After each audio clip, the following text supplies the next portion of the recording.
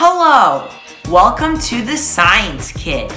I am your host, Quinn Friedman, and in today's episode, we're going to be talking about robots! Artificial intelligence is used in many fields of life, but the knowledge and power of AI is only increasing and increasing. Today, we're going to be talking about how artificial intelligence is affecting the medical field.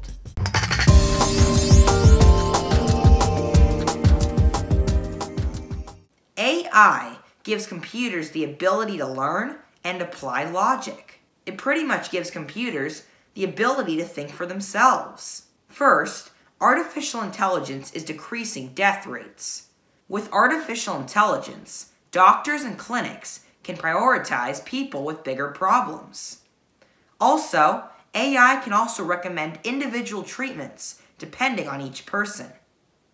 Plus, artificial intelligence keeps searching for new algorithms to analyze and study different diseases, as well as their cures. With the help of artificial intelligence, death rates are only declining.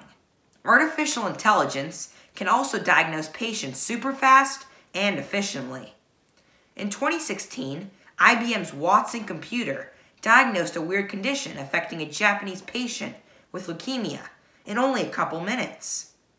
The computer cross-referenced 20 million oncology records to find what was happening with the person.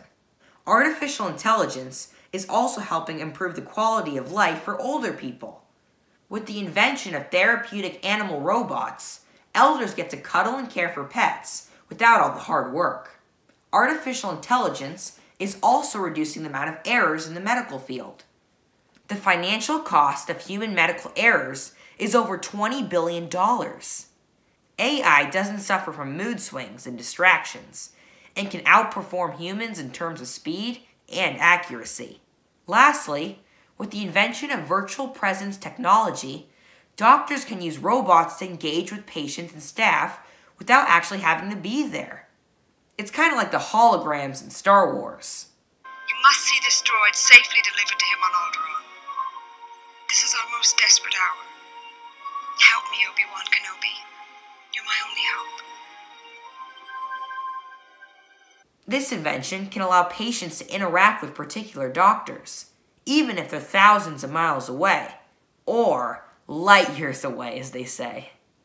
I hope you enjoyed this episode of The Science Kid.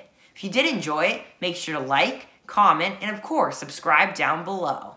Thank you guys for watching, and remember, science can always be fun.